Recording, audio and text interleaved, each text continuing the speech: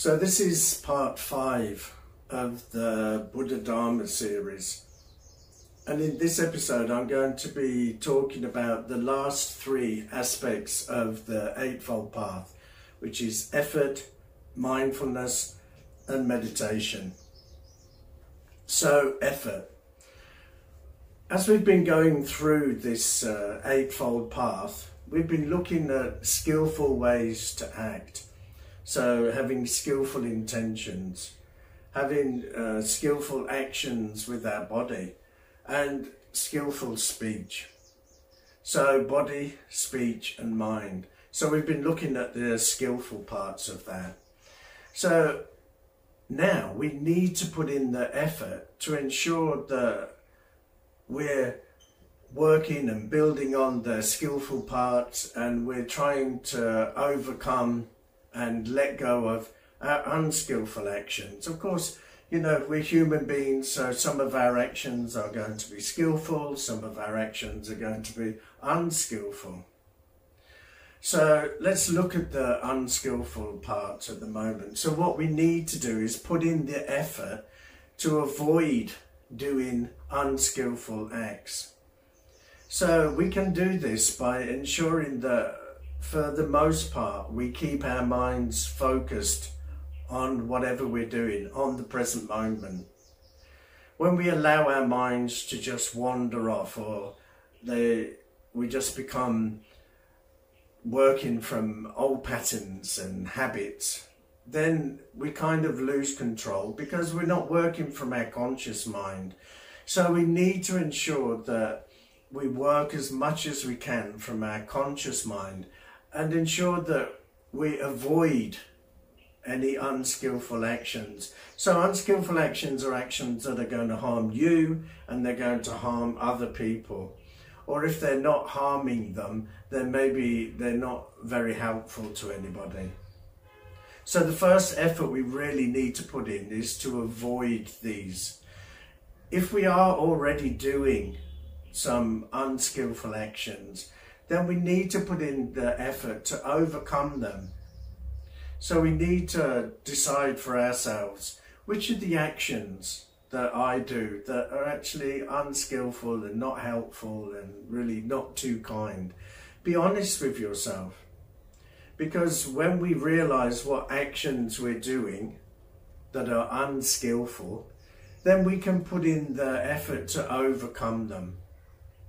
So the first part of effort is we have to put in the effort to avoid doing unskillful, harmful and unwise actions.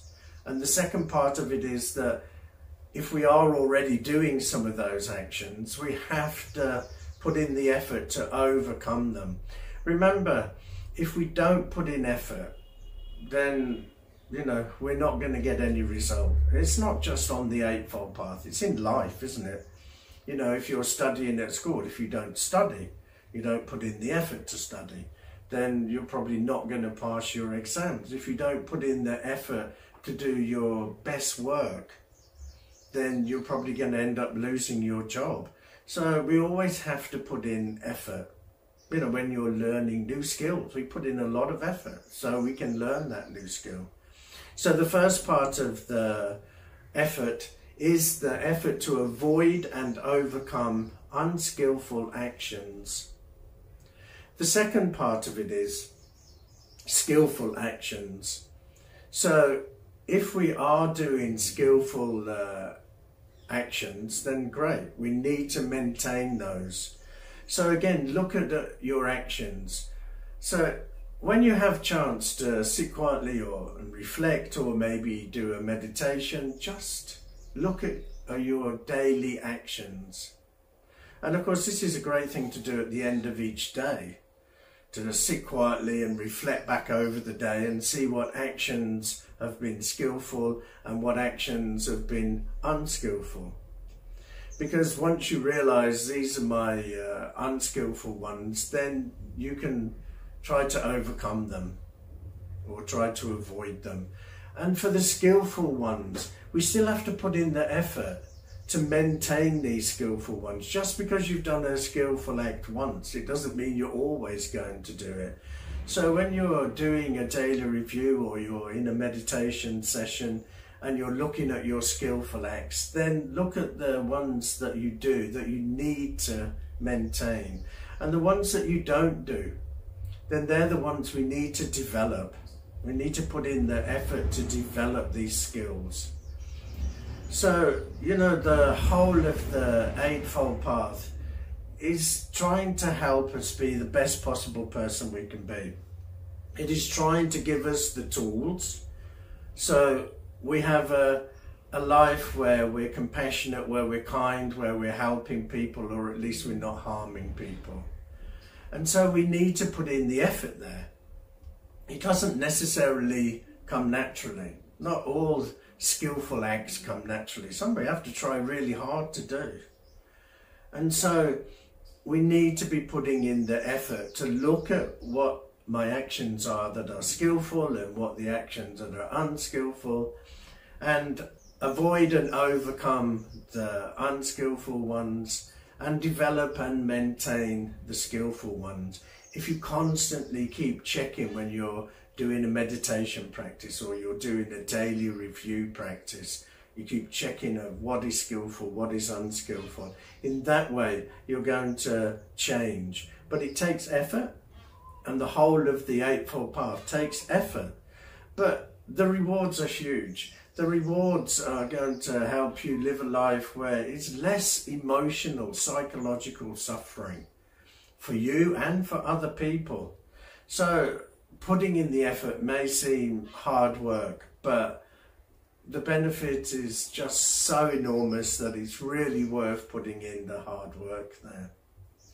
So the next part of the Eightfold Path, part 7, is mindfulness.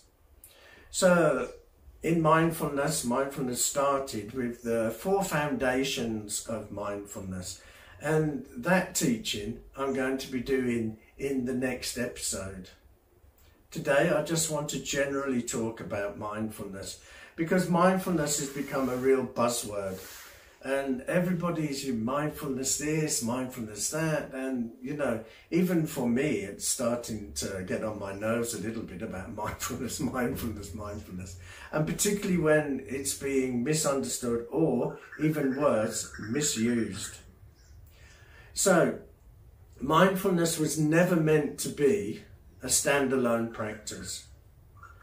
It was always taught in what we call the 3 basic paths, which is ethics, awareness and wisdom. So it shouldn't be taken out of the context of these 3. It should have the ethics, it should have the awareness, and it should have the wisdom. But a lot of this mindfulness that's being taught now just focuses on the awareness. So you're told, use your breath and bring yourself back into the present moment. Use your senses and bring yourself back into the present moment. Or use your body, check in with your body and bring yourself back into the present moment. Okay, so far that's good advice. Now what do we do? And what this modern mindfulness movement is telling us is when you brought yourself back, don't judge. The problem there is if we're not going to judge, then how are we going to change? Say I was doing unskillful acts and I bring myself back into the present moment. So maybe it's from my unconscious mind or from a habit or behavior that I'm doing unskillful act. And then I realize my mind has gone off and I just take a few deep breaths, or I just use any of my senses or check in with my body and I bring myself back into the present moment. But I don't judge. So if I'm not going to judge, then how am I ever going to grow and change? How am I ever going to put in the effort to do skillful actions if I'm not going to judge that my actions are not good, not skillful, not helpful actions? So I agree that we can use all of these things, the breath, the senses and the body, to bring ourselves back into the present moment. But when we're in that present moment, we need to be doing something. We need to be doing a practice that is going to encapsulate the whole of these 3 basic paths: ethics, awareness and wisdom. So by bringing yourself back to the present moment, you're already starting to use the second one, the awareness. Good. But where's the ethics? Where's the wisdom if you're not going to judge? Remember, a burglar breaking into your house is going to be mindful. He's going to be making sure he doesn't make any noise. He doesn't disturb anybody because he wants to steal things from your house. So he's being mindful. He has that awareness, but he doesn't have ethics and he doesn't have the wisdom. So the practice I want to talk about now is a practice that I wrote myself, which is called aware.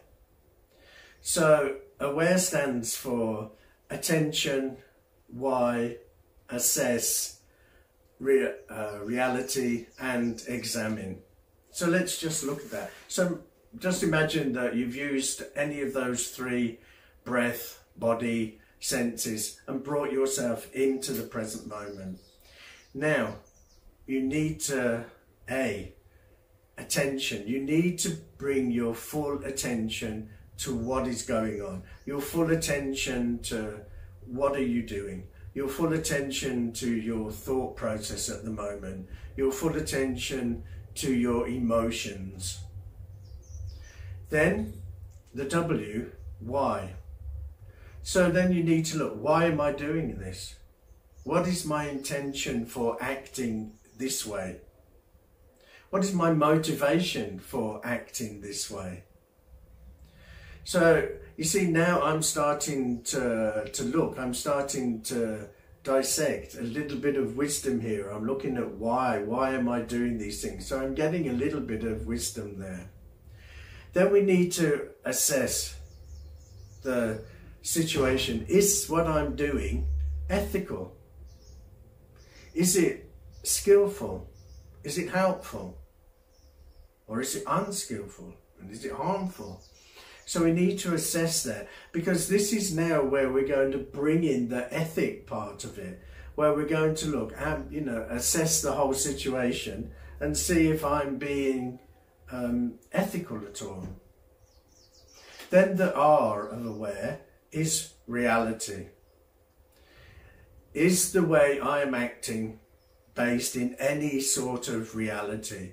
Or am I catastrophizing or generalizing? Have I let my imagination just go off? A lot of time our anxiety and stress is caused by that, allowing our minds to go off. We have a thought, and now we're in the pandemic, we have a thought of, oh, I'm going to catch COVID-19.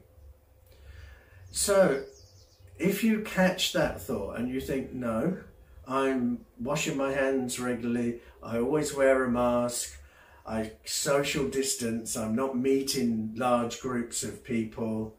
So you can let that thought go because you're doing your best not to do it. But if you allow that thought to come and then you build on that thought, so you think, oh no, yeah, if I'm going to get COVID-19, oh, and then I'm going to go to hospital, oh, I could lose my job, or I could infect my family, or I could die. All of that, you're allowing your mind to go away from what is reality and go into some sort of catastrophizing and generalizing world, fantasy world. And of course then, that's when we start to become anxious and fearful. So the R part of the aware practice is looking to see what I'm doing. Is it based in any sort of reality, or am I just letting my mind go wild? And the final part, the E of the aware, is examine. So now we can examine a better way to be. Now I understand, I've looked at the ethical side of it, I've looked at the wisdom, I know why, I've seen why I'm doing it, I've looked at my motivation, I've looked at, is it in reality? So now, what is a better way for me to be acting?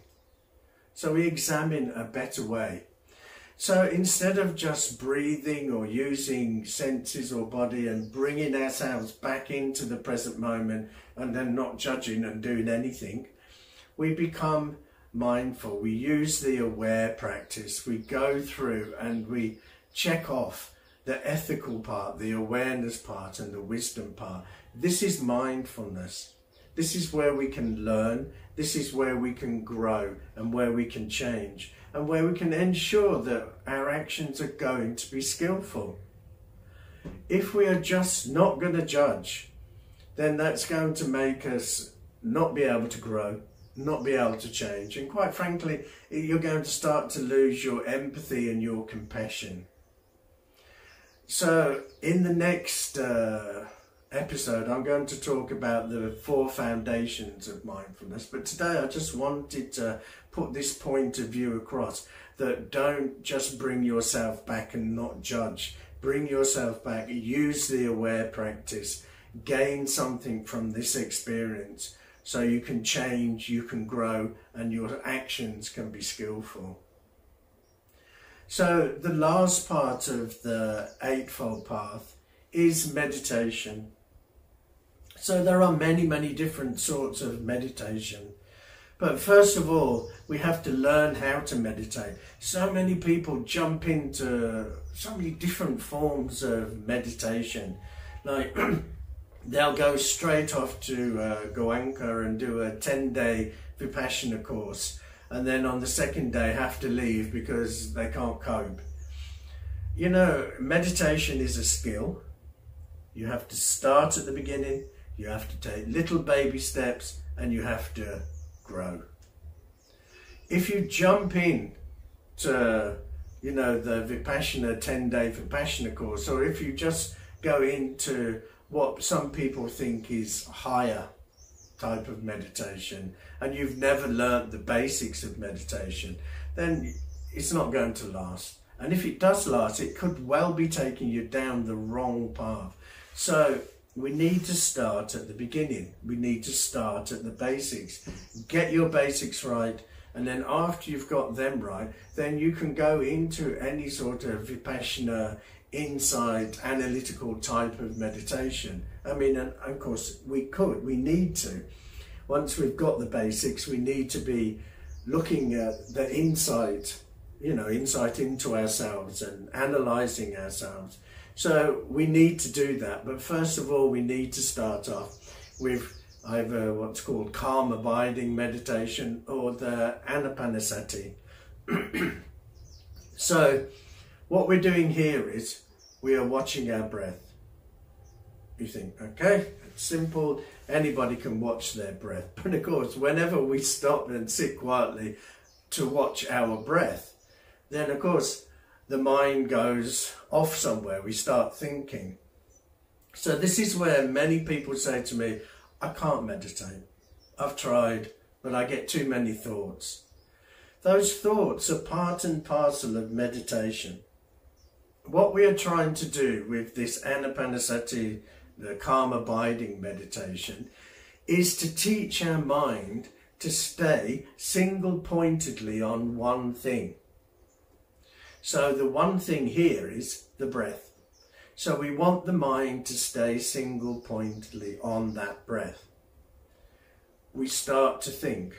Once we realise we're thinking, that becomes a moment of awareness now. Now I'm aware, oh, I'm thinking. So now we gently come back to our point of meditation, watching the breath. Again, we get another thought come. We know, we realise, I'm thinking. We come back. The more that you keep coming back, the more you are training your mind to stay single focused on one thing, the breath. So obviously in meditation, the first thing you're going to learn is patience, because now I'm thinking, now I'm breathing, oh, now I'm thinking again, oh, now I'm breathing. Don't think of those thoughts of stopping you do your meditation. They're all part and parcel of that meditation. They're giving your mind time to train itself to keep coming back. What happens now is, like I just said, a thought comes into our head and then we build stories around it and then we become anxious. The thoughts come and we chase after every thought. Emotions come and we get all tangled up in these emotions. We get pain and we get all tangled up in that pain. So at the moment, whatever happens, we don't bring ourselves back. We just allow ourselves to be pulled along by whatever direction the mind wants to take us. So when those thoughts are coming, what we're doing, we're teaching the mind, we don't have to be chasing after every thought. Okay, I'm now thinking, I'm coming back, I'm watching my breath. What you're doing here is you're training your mind to just focus on one thing. That is such a huge skill, not just in meditation, but once you've learned that skill, whatever you're doing, reading a book, driving your car, at work, you can be focused. There can be lots of things going on over here, but they don't distract you because you are focused. So we're training our mind to stay focused. Once we've trained our mind to become focused like that, then we can go and then we can do analytical and insight or vipassana meditation. But until you've learned that skill, then you'll never be able to do those properly. Because if you sit down to do analytical meditation and you start analysing, and which means you start looking and thinking, and then you're thinking about this, and next minute you're thinking about this, and now you're thinking about this, and now you're thinking about that. And before you know it, you've gone off. You started off at A and now you're somewhere near Z. So you need to learn how to focus your awareness on one thing. And that's how we should be starting to do our meditation practice. To learn how to meditate first. First, we need to learn how to walk before we can run. So we need to learn how to just stay focused on the breath. The other point of staying focused on the breath means that it's slowing your brain waves down. So the more you keep bringing yourself back and relaxing and just watching the breath, and okay, we're going off, we're coming back, we're watching the breath. The more that you do this, the more that those brain waves will slow down. The more they slow down, the less thoughts you're going to get. So don't see the thoughts as stopping you doing meditation. See those thoughts as all part and parcel of meditation. So what I believe to be the most skillful way to learn meditation is first of all to learn calm abiding or anapanasati type of meditation, watching your breath. Now, I would encourage you, if you're first starting out doing meditation, to find a meditation group. Because sometimes meditation, we get all confused and I start getting funny feelings in my head and I start getting heat here and my body feels funny. And then, of course, we can't find in a book why that is. Then we think, oh, I'm doing it wrong. And so then you stop doing it. So what I would encourage you to do is go and find a meditation group and learn how to meditate, first of all, in a group. It's a lot easier to learn in a group. Then once you're starting to learn, you can be meditating on your own, and eventually you can just do your meditation on your own. But to begin with, my advice for you is that start doing meditation in a group. Start by learning how to single-pointedly focus on one thing. When you've done that, you can do whatever you like in your meditation, your vipassanas, your kundalinis, your third eye, chakras, whatever you want to do. But you can't start there. You have to come back. You have to learn from the beginning how to focus. So this is the Eightfold Path. Many people these days think that the Four Noble Truths with the Eightfold Path are just the basic teaching. Yeah, I've got it and I can recite, yeah, it's, you know, this intentions and views and body, and then they think, now let's get on to something else. So, the Eightfold Path is a lifetime practice. It isn't something that you can recite. It isn't something that you need to just learn and keep in the back of your mind. It is something you need to study. You need to understand And by understand, I mean if you have any doubts, you ask questions, clear those questions up, and then you implement it. The Four Noble Truths and the Eightfold Path have no use whatsoever unless you are going to implement them into your life. If you just recite them, and I know many monks do this, they just recite the sutra every day, and then they go out and get jealous and pride and anger and all those things. What's the point? The point isn't that I can recite it off by heart. The point is that I implement it. And it's the same for all of us. We need to study these Four Noble Truths. We need to understand them fully, and we need to implement them. And not just implement them at the beginning. We need to be implementing them all the way through our lives. I cannot believe that you'll come to a point where you've done absolutely everything and everything is perfect on the Eightfold Path. The more that you follow this Four Noble Truths and Eightfold Path, the more that you'll let go of that suffering, that emotional, psychological suffering that we all have. And once you start letting go of that, your mind will open up, and it'll open up to so much more. But at the moment, our minds are being closed by the way we act, the way we think, the way we behave. So don't see these Four Noble Truths and Eightfold Path as something very basic. It was Buddha's first teaching, leave it, leave it. Really? You could spend your whole life doing this practice, and what a great life you would have, and what a great person you'll be for everybody else. So that brings us to the end of the Four Noble Truths and the Eightfold Path.